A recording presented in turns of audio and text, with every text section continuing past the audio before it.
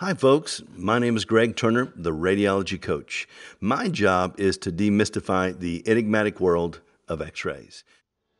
Following our previous video of how to never repeat PA chest x-rays again, here are some pointers in taking perfect lateral chest x-rays in a clinical environment.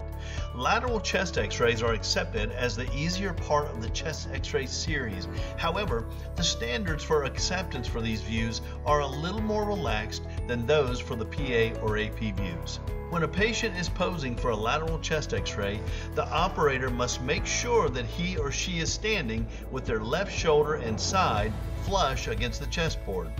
They must have their feet shoulder width apart and their elbows flexed and out in front of them. Their chin is up. Do not allow the patient to lean against the chest board, but rather to stand with their side against the board, firmly supporting themselves. If they lean, it will distort the x-ray, causing the base of the lungs to be malaligned. Never ask the patient to hold their arms out in front of them, like Superman in flight. This can cause them to unconsciously sway back and forth.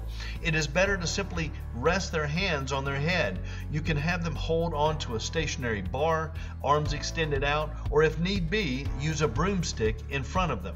When their hands are on their head, encourage them to close their elbows together in front of them. This forces the body to line up in a uniform fashion, and we know that the arms are out of the field. Simply align them to the center of the chest board, minimizing their kyphotic and lordotic variances as much as possible.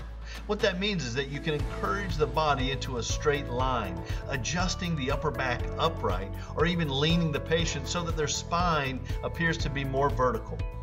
To make sure that the patient is indeed lateral, place your hand behind their back. Rotate their body slightly so that their shoulder blades or scapulae look perfectly lateral in contrast to the chest board. Next, have the patient take in one deep breath and make sure that there is no rotation that occurs with this measure. Make adjustments if need be, so that when they do inspire, that they will display a perfectly lateral position during the exposure. Your centering point should be at the mid-coronal plane, which is exactly where you would touch someone if you were trying to tickle them in the side of the ribs. Far be that from a technical description, I have found it to be relatively accurate. The centering point vertically would be just below the inferior margin of the scapular angle, or the bottom of the scapulae. The cassette and bucky should be lined up with the tube head. The x-ray plate, if it is a 14x17 plate, should be oriented in portrait position, and the collimator light should correspond with these alignments.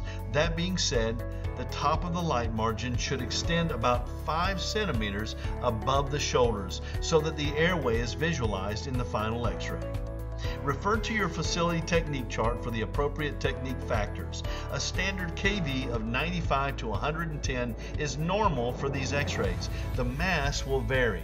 Prior to the exposure, have the patient take in a good breath, breathe out, then a deep breath, and hold.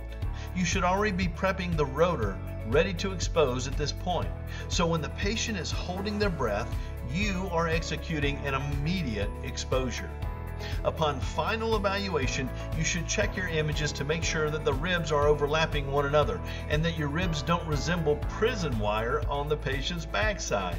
If there is a lot of this type of curling, it means your patient is rotated and may constitute a repeat x-ray. As in anything, x-rays take practice in the beginning, but as experienced techs will attest, it becomes natural, and specialists develop their own methods for higher performance and perfection. That concludes this segment on Master Lateral Chest X-rays like a pro. If you like this presentation, please select the subscribe button below this video. You can also tap the bell next to it so that we'll notify you when other great videos have posted. My name is Greg Turner, and I'm the Radiology Coach. And remember, mark my word and mark your films.